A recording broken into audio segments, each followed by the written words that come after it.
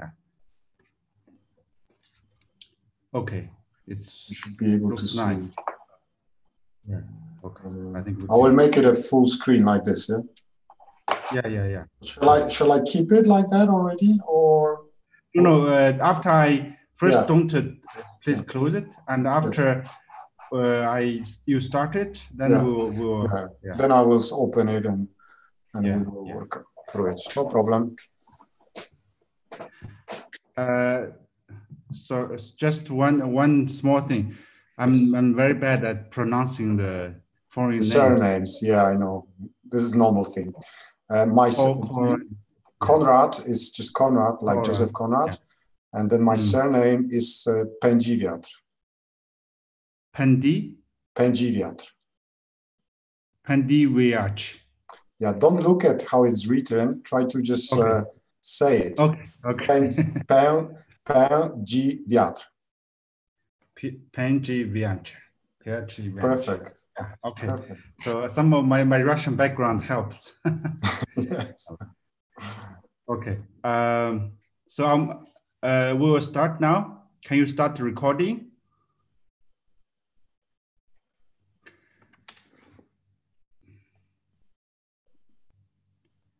We will start now. Can you start recording?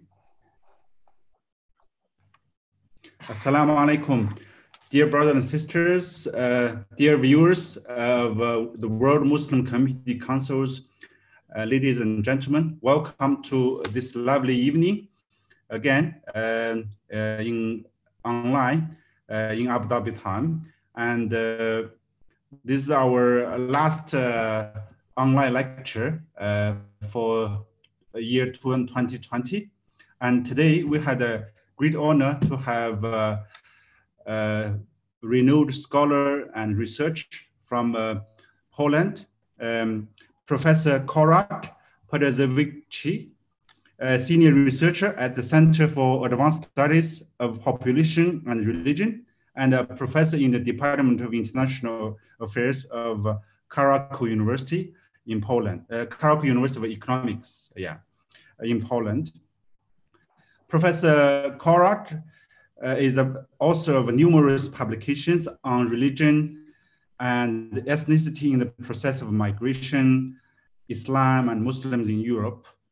And he also focused on the politicization of Islam in Europe and Middle East and North Africa. He has published many monographs like Muslim in Western Europe in 2007, and New Muslim Elite in European Cities in 2010, Polish Migration Policy in 2015, and more recently, the transformation of Islamism in Egypt and Tunis in the shadow of the Arab Spring. So with his impressive resume, you can see Professor Konrad is really an expert on Islam and Muslim in Europe. Today, he will bring to us the lecture on Islam and Muslim citizenship in Europe. I'm sure many viewers here and like many other brothers and sisters in the world has been very concerned and witnesses some development events happening in Europe and to Muslim communities and to the society at large there. So today we would like to hear from Professor Konrad to interpret this and in a very academic and scholarly with rich knowledge and accurate historical background to understand Muslim and Muslim communities and Islamic practice in Europe. So without further ado, let's welcome Professor Konrad. Thank you very much, Shaojin, for this kind invitation and introduction. It's a great pleasure to present some of my work to the World Muslim Communities Council. What I want to do in this time allocated, I want to take you to the tour in Europe and to tell you a little bit about the situation of Muslims in Europe and also about the Muslim citizenship as far as I see it. What I'm going to do within this 45 minutes to 1 hour is I'm going to tell you about a little bit about the history of Islam in Europe. It is very important to understand to have the historical perspective while we look at the even current events in Europe. So first, I'll very briefly say a few things about European past from medieval times up until today. Then I'll say a little bit about biggest Muslim populations in contemporary Western Europe, and also I will give you a snapshot of a smaller community, but super interesting, that we have in Poland.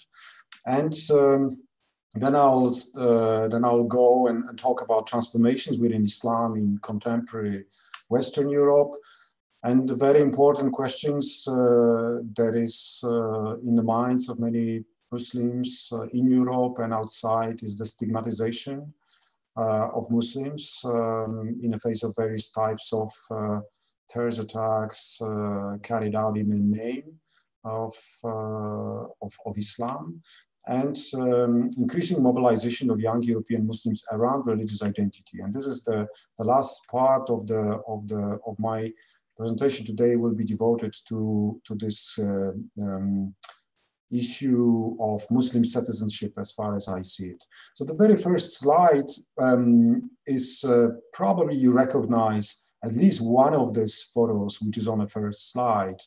And the photo obviously is the interior of the mezquita, which is nowadays the cathedral in Cordoba. And this is obviously, this is the glorious past of Islam in Europe, in Andalusia, which I'm going to say a few words at the very beginning about. But then the second photo, which you may not recognize, but you clearly can recognize the same pattern, the same type of architectural work. Obviously, it's mihrab here. It's something on the top is something else. But this is obviously the idea is to revive in a way this past. And this is a mihrab in the masjid, in mosque, which was opened in 2003 in Grenada.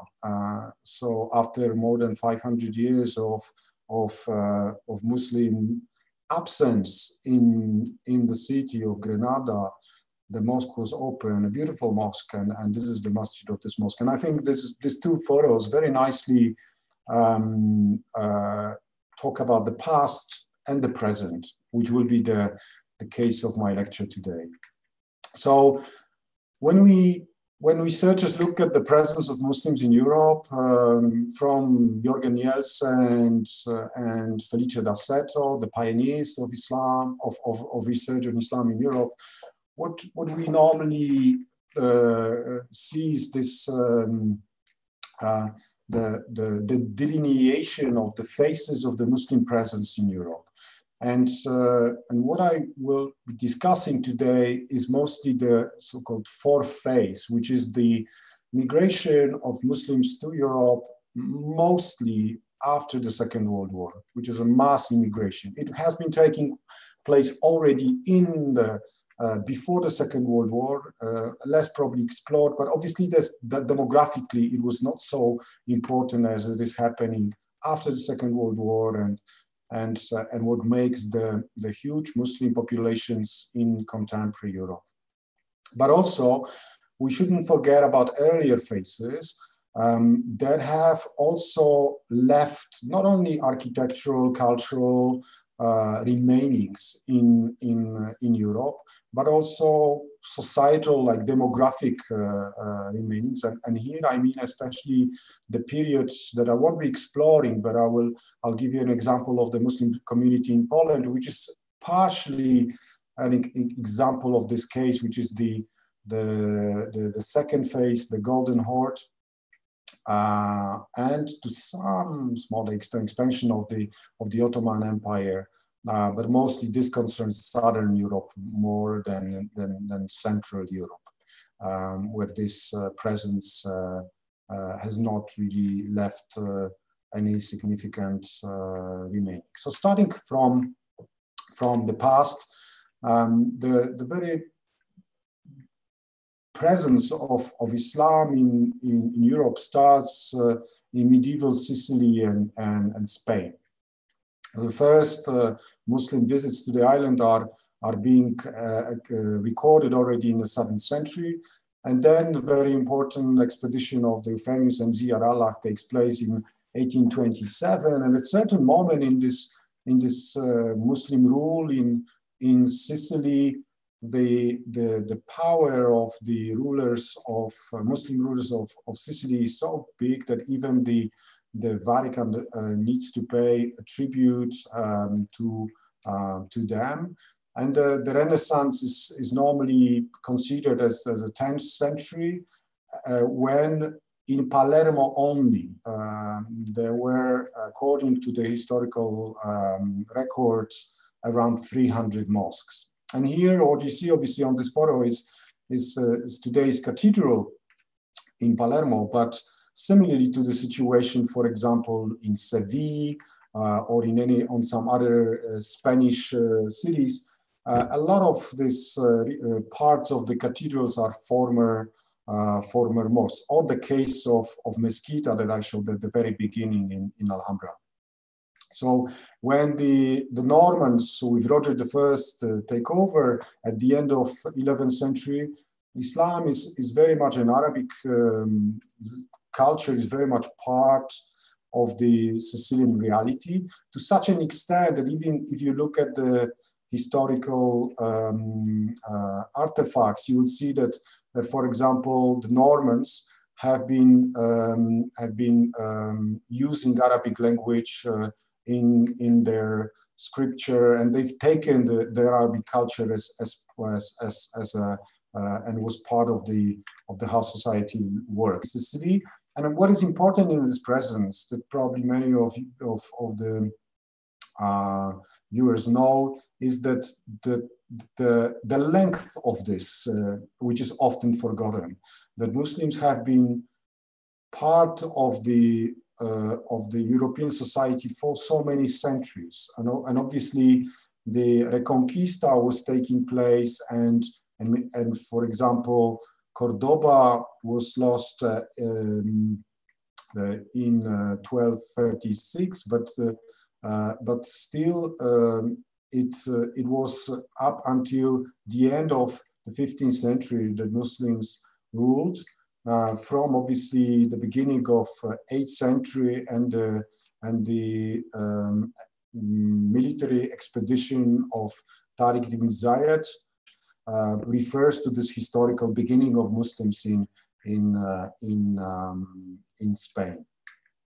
What is interesting about this presence is one of the many interesting books on the subject. One of them wrote by Richard Bullitt that shows how the society of Al-Andalus was being Islamized. And he looks into the construction of mosques and how various communities were, and also the special records that show how the names have been changing from the Visigothic to Arabic names. And on the basis of this, historical records, he's able to establish the speed of the pace of the Islamization of the society. And interestingly, one may see that there was obviously no forcible conversion of the people of the book. What worked mostly was the social and economic incentives and social pressure. But for many years, even centuries, the large proportion of Andalus society was non-Muslim, which is very important, especially to take into consideration what happened after the Reconquista, where Muslims were forcibly converted or forced to leave. So this is one of the very important moments which I often remind to my students and let them remember about the tolerance of various faiths in different historical contexts, and that we should remember about that. What is very interesting, what is happening nowadays in Europe a little bit is this talk about Islam as the forgotten pillar of European civilization. It is only recently, after the Second World War, then the Jewish heritage was really acknowledged as an important pillar of the European civilization. I believe in the next couple of decades, this discussion will be only stronger, and these arguments will be made even more persuasively, I would say, to show how important was the impact of the Muslim presence in Europe to various types of revolutions taking place during the Renaissance. So the Green Revolution, bringing irrigation and new crops, the contribution in medicine, absolutely monumental, contribution in geography and in mathematics. All of this has been passed to Europeans, obviously, and it's increasingly acknowledged as a super important element of European civilization, this is also important from the Muslim citizenship point of view, where Muslims want to, in a way, show their anchoring in the European cultural sphere, but also historical sphere to large extent. So the current situation in Europe looks like this, is seen on this map. It's one of the very good maps which is prepared by my colleague and other researchers working for the Pew Research Center, that show that the religious demographics in Europe and in this demographics, the size of Muslim populations and the percentage, the importance in given populations. What is obviously very tricky, and I'll say a little bit more about that, is that often these are not census data, what is being presented here, and these are estimations. And the estimations are especially tricky in a situation where we are talking about the second, third, fourth generation of Muslims, as we have them nowadays in Europe, and no data being collected on the religious affiliation of the citizens of a given European country. So this is very, very problematic. And I'll say a little bit more on this while I discuss the case of France, Germany, Great Britain, especially because I'll focus on these countries. And but I'll also tell you a little bit about a smaller place, such as a place from where I talk to you now, which is Poland, which, as you can see, has a Muslim population that doesn't account even for 0.1%, or it's around that number, which is a super small population. So the total, according to the estimations from, as you can see, 2016, and the situation is super dynamic. To be honest, one of the most important elements of my lectures I need to always update is this, how quickly these things change. And I'll tell you a little bit as well why it changes in various countries. And probably you are aware of what are the causes, but sometimes they are not so straightforward. So how this happened that Muslims nowadays constitute such an important part of European societies. It has happened through mainly three phases of immigration that was taking part, especially after the Second World War. As I said, the immigration takes place in the case of France, for example, UK, already before the Second World War, but the social reality, the demographic reality we're talking about today is above all the result of the migration processes that have been taking place after the Second World War. Which took place through these three phases, which was the pioneers that stayed mostly after the Second World War while fighting, for example, for Allied armies, due to chain migration that started later, and the reunification of families that happened after the petrol crisis in the 70s, and later the fourth phase, which is now mostly mentioned is the asylum seekers phase, which I'll say a little bit later as well. But before I tell you more about France, UK, and Germany, I want to tell you a little bit about the community, which has been of a slightly different making. And we shouldn't forget about these communities, which are sometimes small, but sometimes big. As you can see, for example, on this map, I'll just return for a second. There's a Muslim population of Bulgaria. You can see one of the largest proportion of Muslims when it comes to the whole population, over 11%. So, so this is also, this is obviously the third phase from the historical perspective, the Ottoman Empire, in a way, result of the fact that it was partially was on this territory. But in the case of Poland, it's even earlier history. The Tatars in the Polish-Lithuanian Commonwealth, they've been living within this territory. It's for almost 600 years, so it's super long history, and they constitute today a small part of the Muslim population in Poland, but very important part. So it's around 5,000 people, but then we have important group of Polish Muslims, immigrants who are already naturalized, and their offspring, basically, second, third generation, and also people who embrace Islam, which is around 10,000. And then we have a lot of different types of Muslim immigrants, students, professionals, businessmen, refugees, who have arrived to Poland in the last decades. So the whole population makes up around 0.1, as you could say, around 40,000 people. It's a small community, but very diverse, super diverse.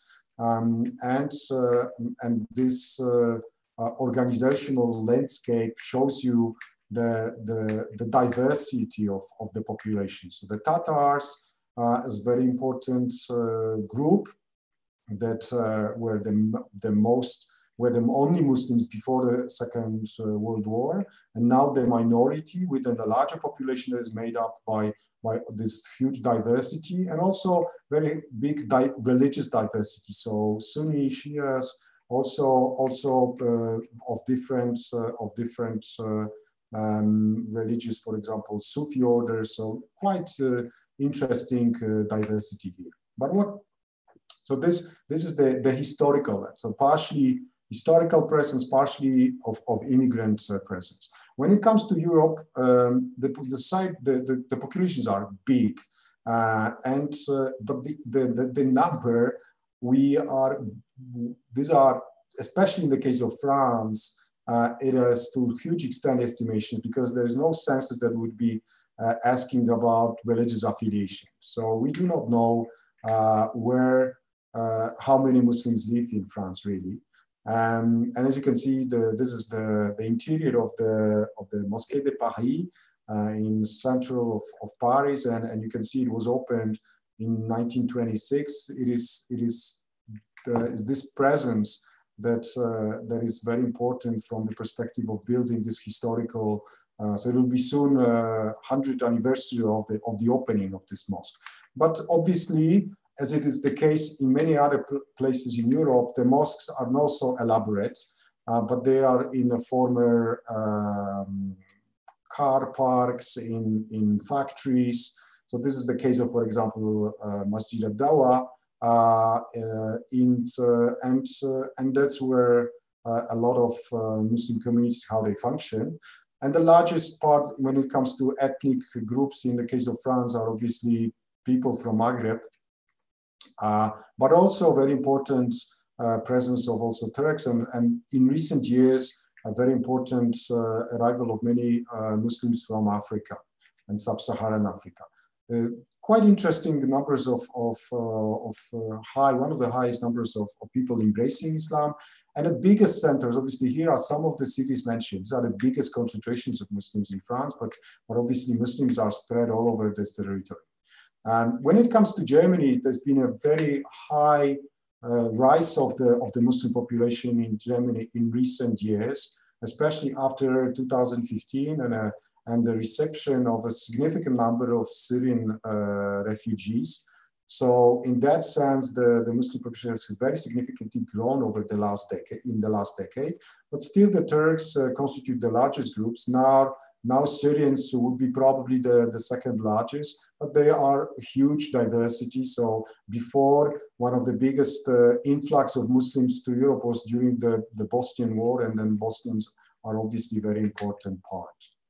Here, the largest, I show you the photo of the mosque of the Ahmadiyya movement in Wilmersdorf quarter, which is the oldest in Germany. Very small, but beautiful masjid in Wilmersdorf district of Berlin. So these are some of the cities. Obviously, again, Muslims are everywhere. When it comes to Great Britain, it's a very interesting case because Muslim population is one of the only countries where we have a very precise data on how many Muslims live in the UK.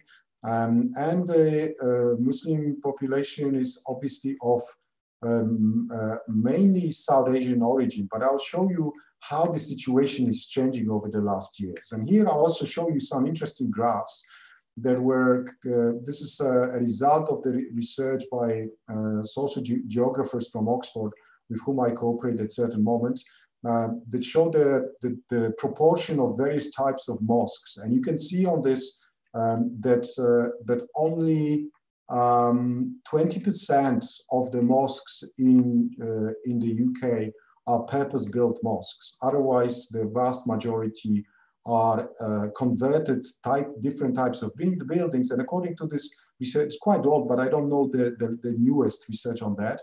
At that time, this was 2005, I think, when Karipic was doing this research. Then was, at that time, the churches constituted 1/5 of the mosques in the UK. And here you have a photo of one of the oldest ones in Dewsbury, the place where the Tablighi Jamaah movement has its headquarters in Europe. And this is the result of what is possible with the very detailed census data in the case of UK. It is possible to see where precisely Muslims live, in which parts of London. This is on the basis of the 2001 census, but there's been obviously latest census, and the latest is 2011. And this is super interesting because having the census from 2001 and 2011, we can see the change that has been taking place in the country. So what we see as a change is obviously this very dynamic growth of the Muslim community. But above all, what is biggest change visible is this largest sort of dark area here is the growth of non-religious. So non-religious people as the largest religion in a case of UK. And here you can see how the Muslim populations in various Muslim cities has been growing. So it is not a surprise that now the city of London has a Muslim mayor. Why? Because Muslims in 2011, they made up already 12% of the population of London. Over 1 million people in London are Muslims. But the largest, when it comes to the borders, you know, it's about how the borders are drawn, but the largest Muslim presence can be seen in the city of Bradford, where every 4th person in the city nowadays is Muslim. And you can see how also this has been changing over a decade, and increased in the case of Bradford for 8%, and in the case of London, almost 4%. So a very, very significant growth. And here you can see, and this is very important table, I show it in order to make aware people, especially in Central and Eastern Europe and elsewhere, how about the change in the Muslim population in Europe, namely that this population, it's often still referred as immigrants, Muslim immigrants, but here you can see that 47% of Muslims in 2011, so almost a decade ago, were born in the UK. So it means that this is a British Muslim population, much more than immigrant population, that people were born somewhere else. And the last slide from this data about the ethnicity of Muslim population, you can see here how, for example, we know that South Asians obviously make up the largest part of the British population, but you can see that their proportion in the whole Muslim community is decreasing. In 2001, they made up almost 3/4 of the community, 74% almost, while in 2011, they have gone down to 67%. So, and you can see from where else Muslims refer from, what are their origins when it comes to the UK. And it's very fascinating data because not many countries which have this type of data.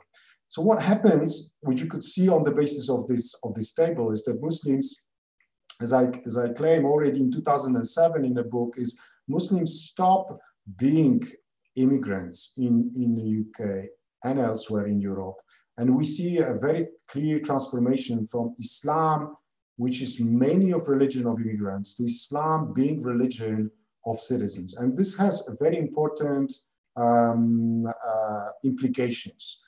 When it comes to immigrants, they often they cherish myth of return. A lot of them still think about the fact that they will return back to their countries. Even how it sometimes happens is that they are being sent back after they die in Europe. They express their will to be sent back to their countries of origin, and that's how it happens. But this is one thing. Another element is the la double absence described by Abdelmalek Sayad, being physically in Europe, but mentally longing to the countries of origin to some extent, and not having, for example, and this is linked, and having scarce cultural capital of understanding the realities of the countries, like very in-depth understanding of the realities, language, culture of the countries where they live. When it comes to the children, the second, third, fourth generations, they're not thinking about moving to the current countries of origin. Sometimes it does happen. We see some movement, but most of them do not think about that. They are characterized by very strong attachment to local and sometimes national identities. And this is part of a Muslim citizenship that I'm going to talk about in a minute. And they possess substantial cultural capital, which is a super important element. So what I show as a transformation in Islam in Europe is going from Islam of immigrants to Islam of citizens, where at the level of religion and ethnicity, when it comes to immigrants, there are very strong relationships. So being a Pakistani immigrant, Pakistani origin, for example, means in a way ex definitione that someone is a Muslim. When one is a British Pakistani, then it's not so certain that religion and ethnicity must be linked. So there's a weakening relationship. When it comes to the place of religion, up until the arrival of families in the 70s, Muslim presence in Europe has been described as hidden presence. Why? Mostly because it was linked with men who worked and, for example, prayed in their factories. And they have a very limited interactions with the host societies. When the families were brought, in a way, European societies have shown that they've realized, they've noticed the religious difference in a way, and religion became part of the public sphere. Here, the key moment is the Rushdie affair, end of 80s, and the same time the Foulard affair, as it's called, the hijab affair in France, that has been ongoing basically since the end of 80s. And what we see that the latest element is linked with the Gerner's characterizations, which is quite strongly criticized about law Islam linked with more elements of magic, of for example, ritualism,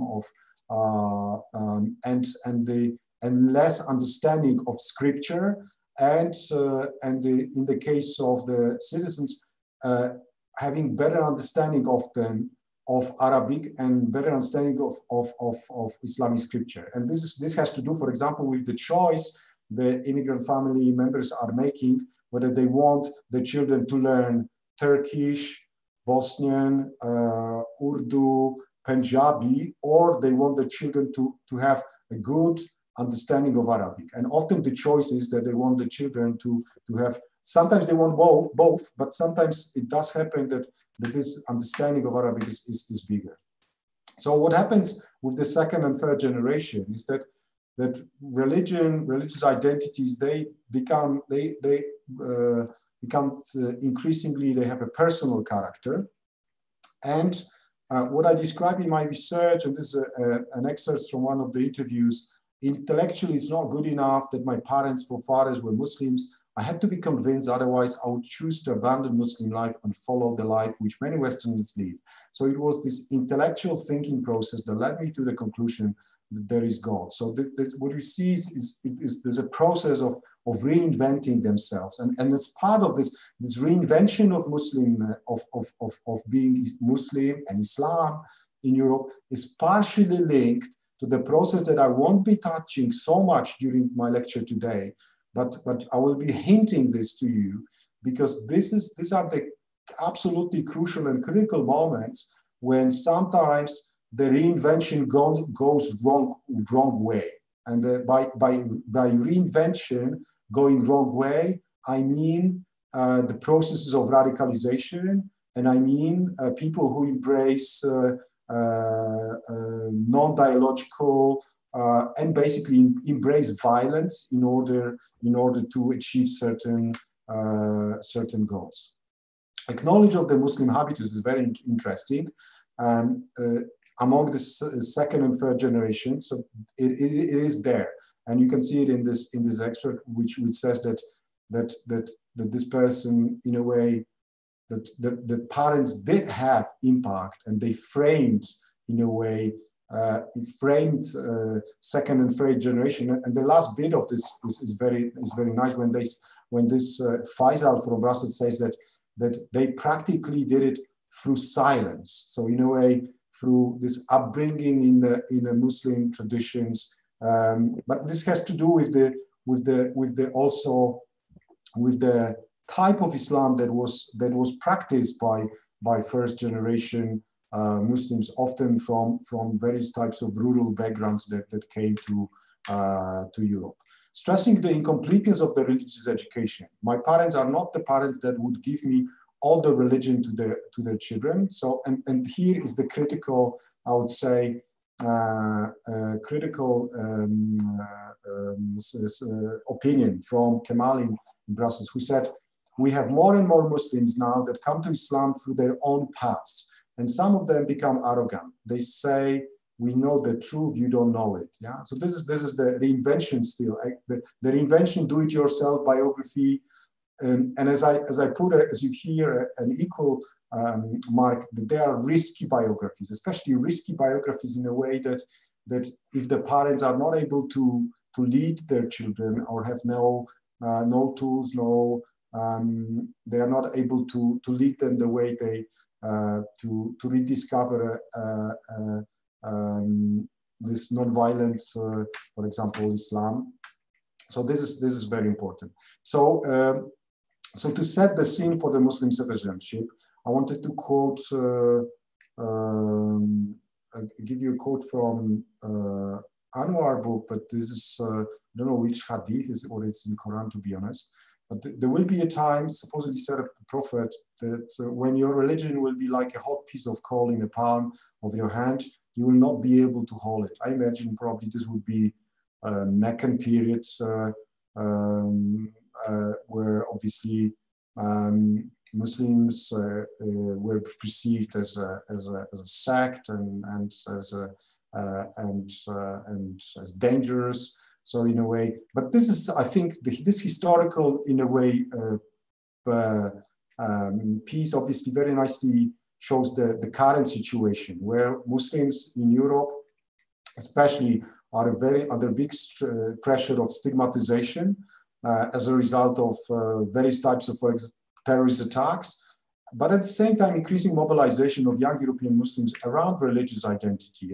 And as my friends Professor Busetta and Jacobs noticed in 2006, paradoxically, the radicalism of jihadist discourse of bin Laden and his followers has stimulated a form of civic consciousness among Muslims. So what I have been researching is this construction of a new type of project identity in a way. And from my perspective, this Muslim citizenship is this type of Muslim or Muslim civicness, as I call it, a move from the Muslim identity, politics of Muslim identity, largely based on the emphasis of otherness, towards politics of Muslim citizenship that is increasingly stresses the elements of sameness. And in this process, what is being done is that the stigma is being turned into a source of empowerment, and it's possible because Islam is such an important cultural and religious and other type of space that can be taken from and important for identity. But it's important also to see the revival of the talk about citizenship in a larger perspective.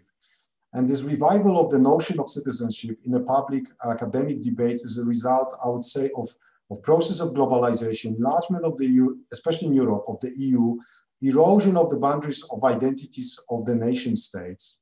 You may say revival of nationalism to some extent, but also there is this erosion. We cannot say that it doesn't exist.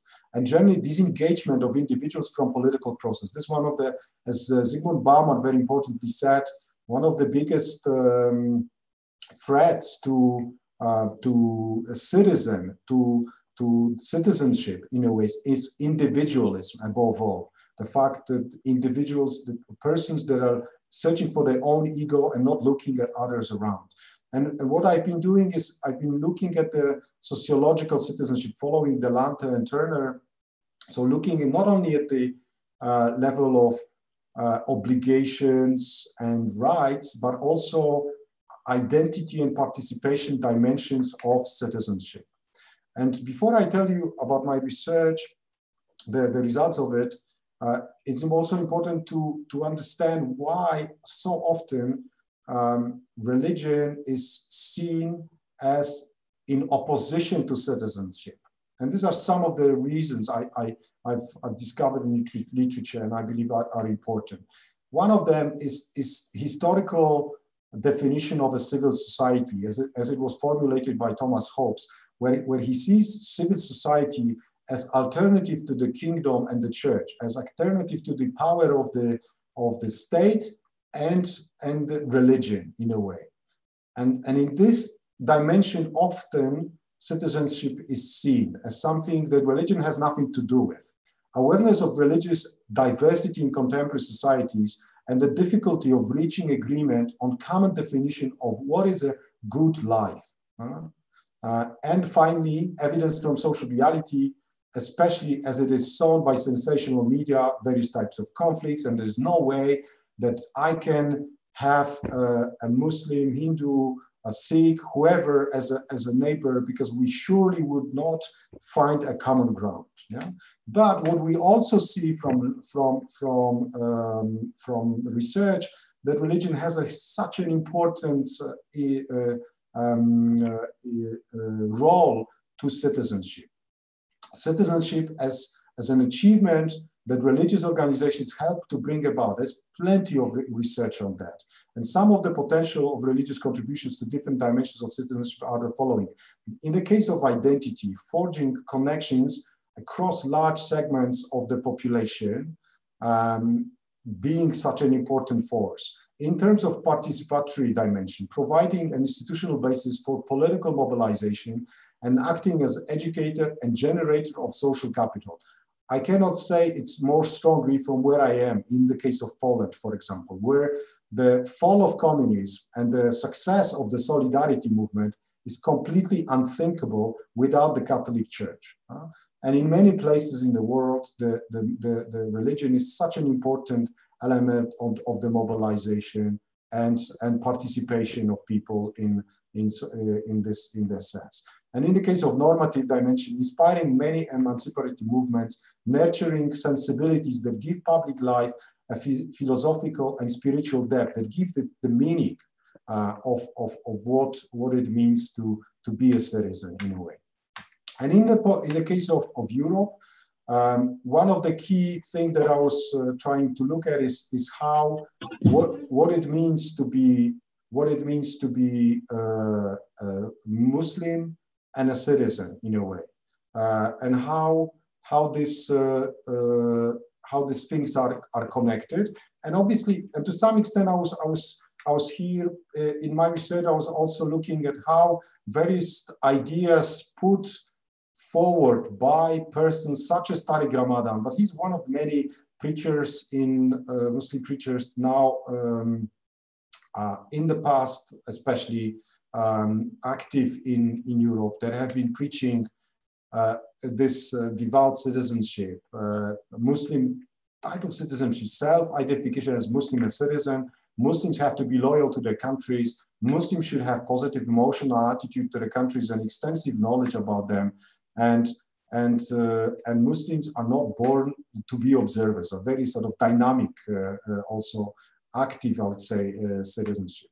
And what I looked in my research, I looked at the Belgian and British case, and I tried to look and explore exactly these links between Islam and active social citizenship in these two cases.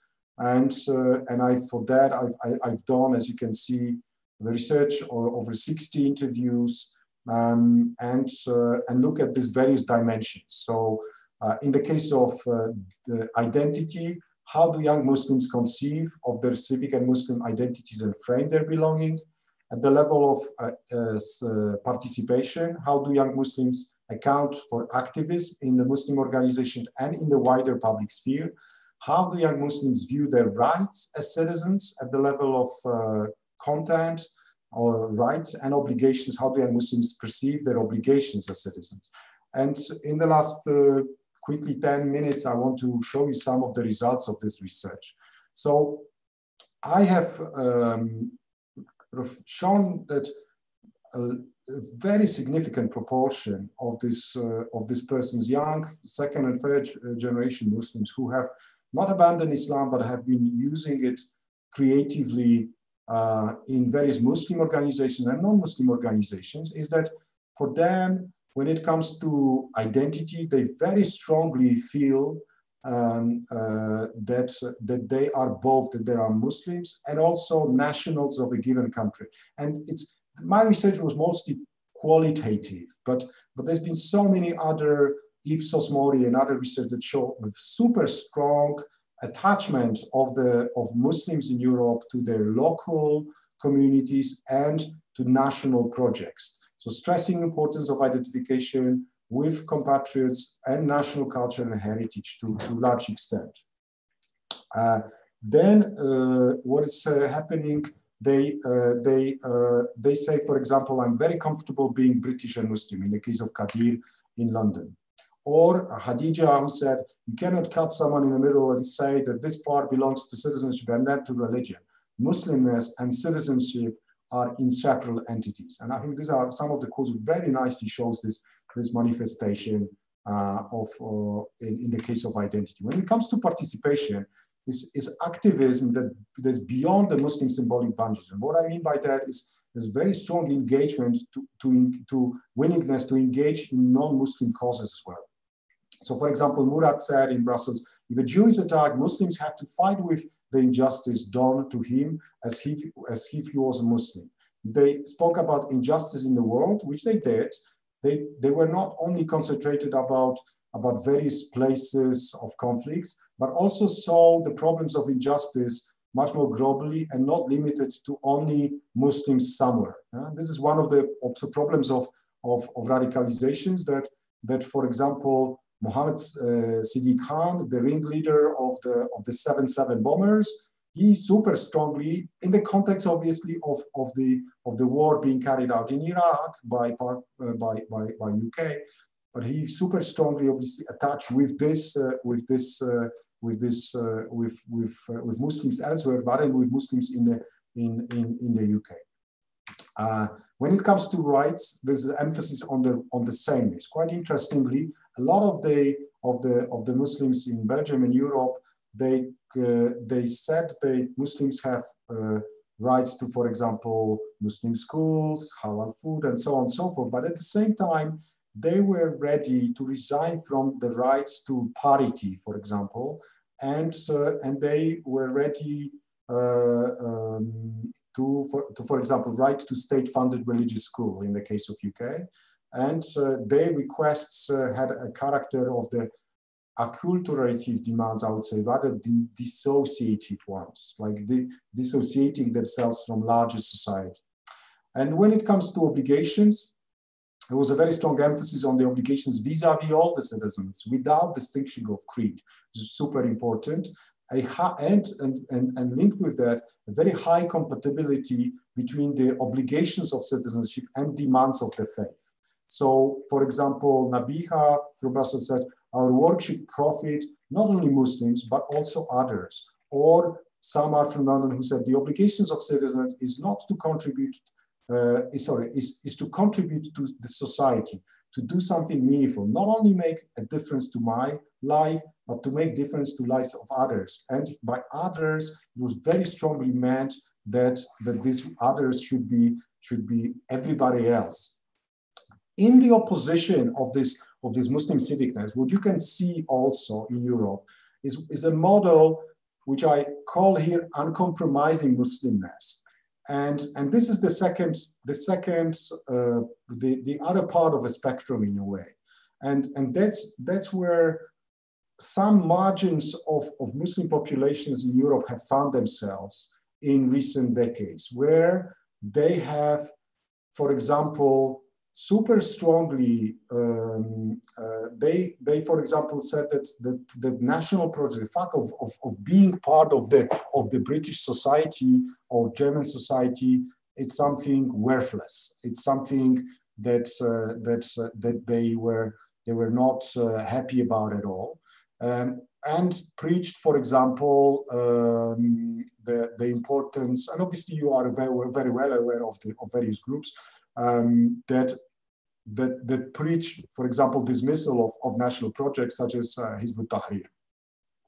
Activism largely within the Muslim symbolic boundaries, unwillingness in this part of participation, unwillingness to engage for non-Muslim causes. So what matters is to fight and to be active within the boundaries. When it comes to rights, it's emphasis on the rights of difference, unwillingness to resign from the right to parity, and very strong dissociative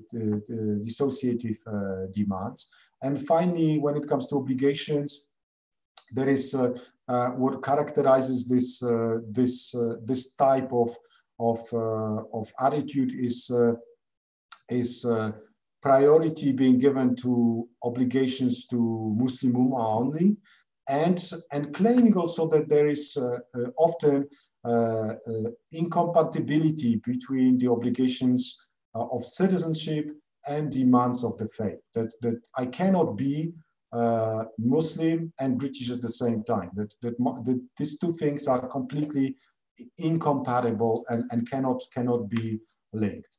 So to go towards the end, what I've been showing that this Muslim civicness is a way is a type of a project identity where it in a way redefines the social position of Muslims, engage in it and development and transforms the social structure. And how it does it by challenging the traditional public-private sphere divide. And here, what I mean is that this popular understanding of the role of religion in the public life, and the fact that some persons say that there is no role for religion in the public life, while at the same time various religions do have historical role, and they're very much part and parcel of this public life.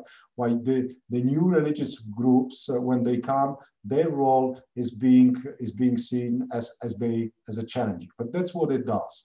And calling for the transformation of the existing power structures between the established and outsiders. So in a way, Muslims are not immigrants outside those who come, but those who are part and parcel of Muslim, of European societies. And here, with the last slide, to conclude, I show you some of the,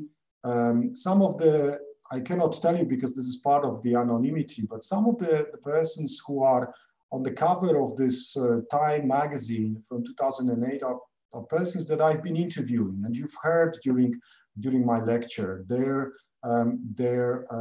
opinions. They are what I call in the book new Muslim elites, but these elites are very much part of the European society today. And as you could see the figures, the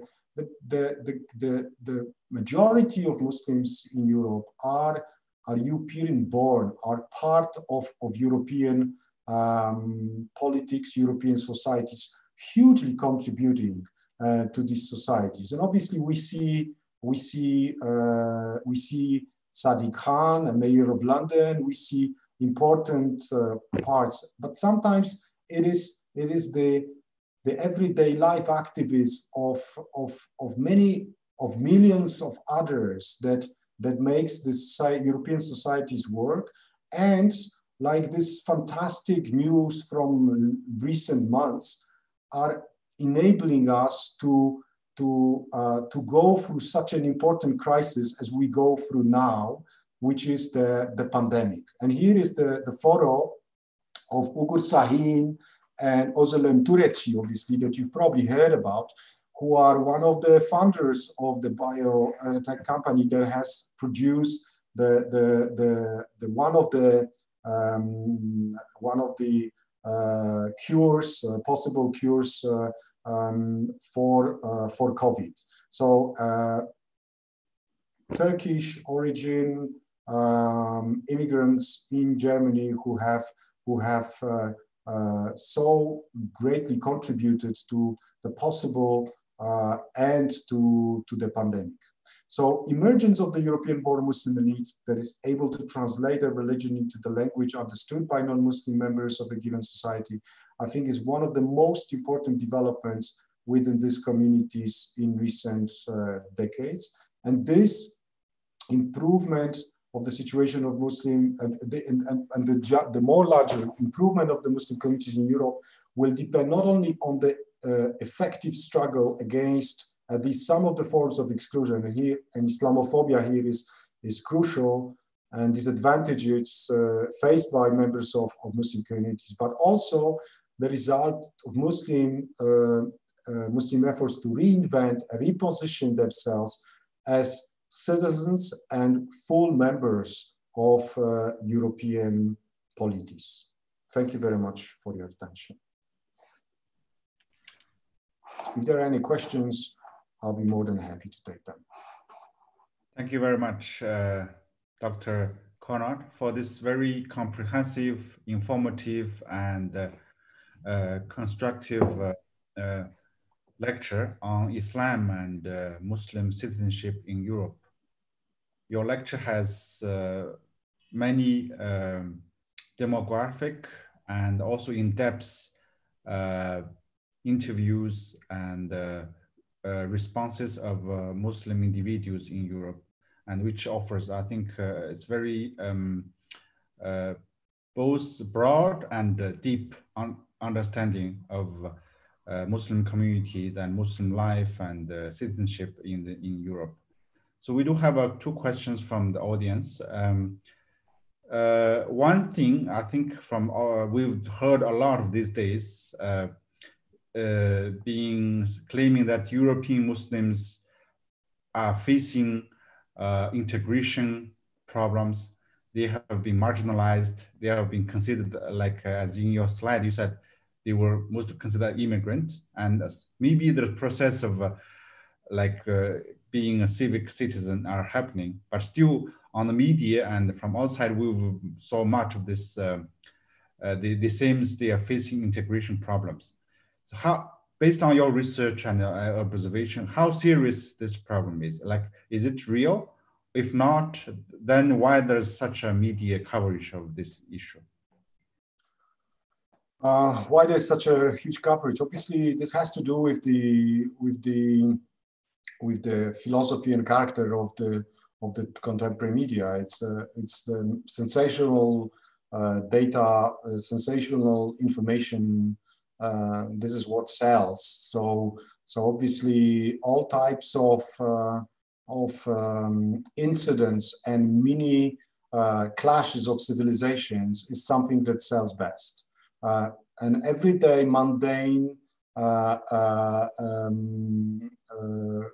peaceful coexistence is something that doesn't sell. So this is one of the reasons, obviously, that we hear so much. Another very important element of that is that nowadays also we live in cognitive bubbles, which is linked with the algorithms and the ways how the information is being given to us through, for example, social media. It's not that all social media contribute to Islamophobia to the same extent.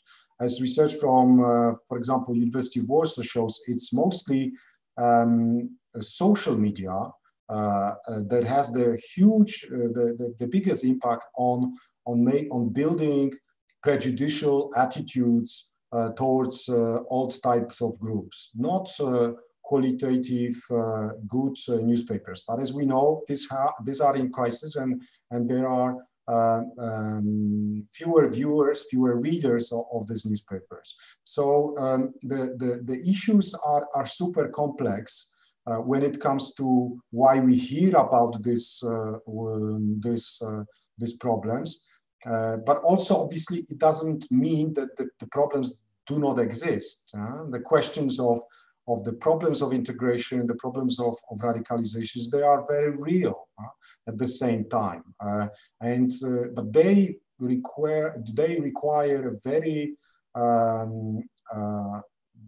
well-informed policies, and also they require certain strategies to tackle them from all kinds of levels, from the perspective of families, communities, religious organizations. I think the obligations are on everyone and on every level in a way.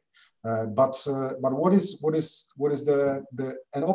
clearly the making it sensational and talking about Muslims bringing problems, it is something that is not solving the issues, but making it even more problematic, and showing, for example, as I did during my presentation at the end, so many success stories within the Muslim histories in Europe is one of the ways of also inspiring young European Muslims and showing them various types of strategies of life and the reinvention of Muslimness, as I have stated in my lecture. Great. You are also expert on population. So again, there's a lot of either scholarly articles or even media report about European being Islamized, will be, let's say, in 20 years, 50 years.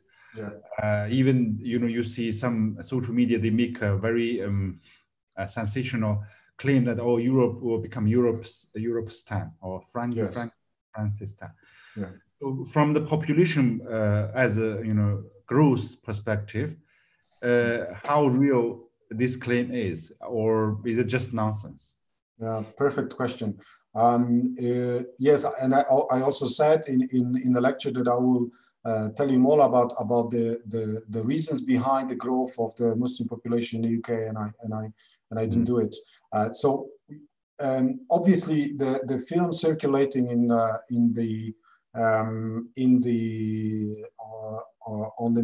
internet, YouTube, There are so many of them, and they are so often, so many of them have nothing to do with realities. To some extent, I say to my colleagues from Pew Research that that they are partially part of the problem. They do excellent work in terms of trying to provide us with this religious demographics, not only concerning Muslim presence in Europe, but concerning other religious demographics. That's what we do within CASPAR.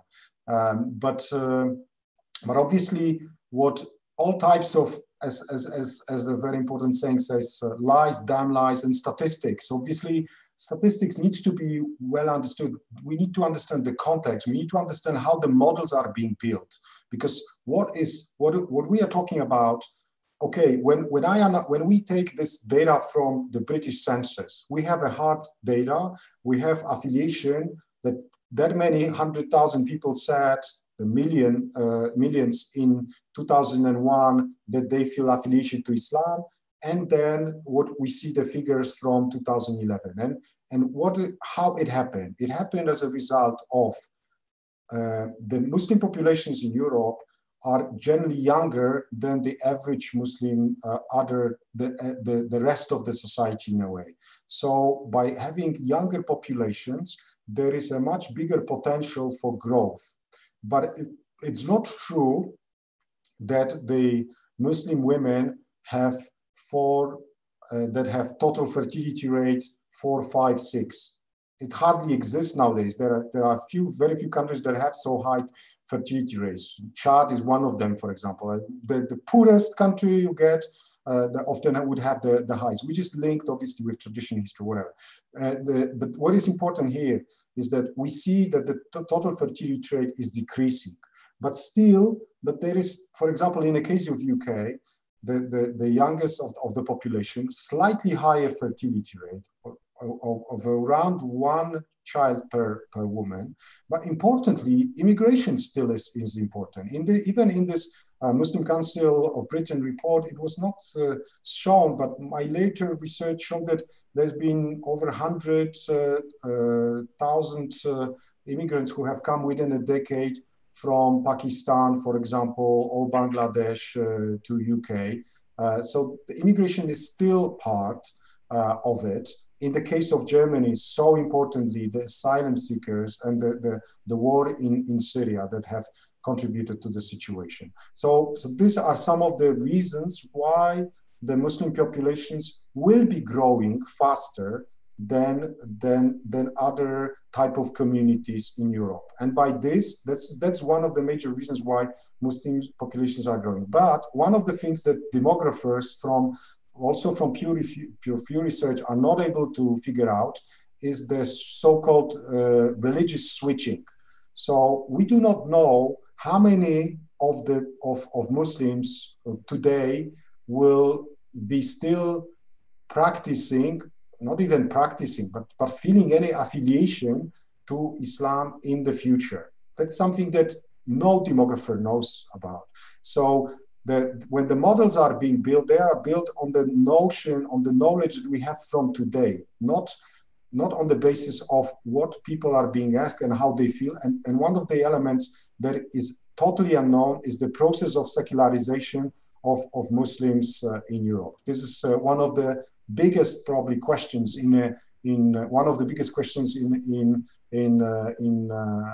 the academia, in the research on Muslims in Europe, the progress of the secularization processes in Europe. And there's some research in Sweden. Colleagues from Southampton University have been already researching, for example, the secular Islam, what it means to be secular, to be non-practicing Muslim. An increasing number of Muslims are non-practicing and also feeling less affiliation. So these are some of the very big questions which we have, which do not allow us to say with certainty how the populations will be growing. And obviously we do not know anything about the possible impact of migration, from where the migrants can come and what the impact can be on given population on a given country, such as, for example, the case of Germany and a big influx of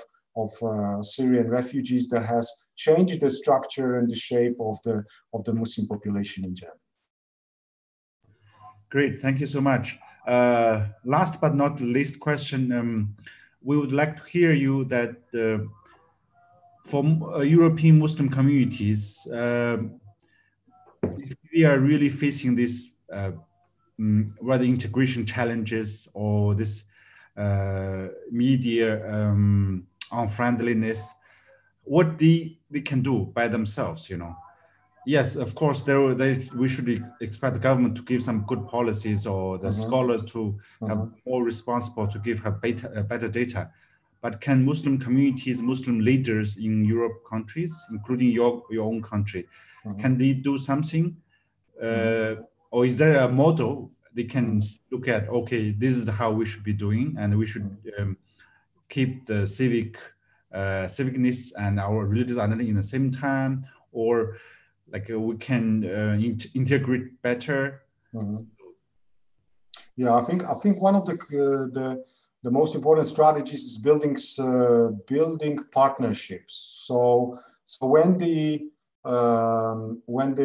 mosque is being vandalized, if the communities are cohesive, if these partnerships are being built, then in the case of any harm done to any member of a larger community, regardless of their faith, the help comes from other members of the community. So in a way, if in this case, mosque being vandalized, the members of other religious communities, if they are in partnership with Muslim religious leaders, then they can they for example, well, they repair the mosque. In the same situation, if any it is in any trouble is done to synagogue, temple, gurdwara, or any kind of secular sacred building, but what obviously the partnership needs to be built not only on the basis of religious organizations.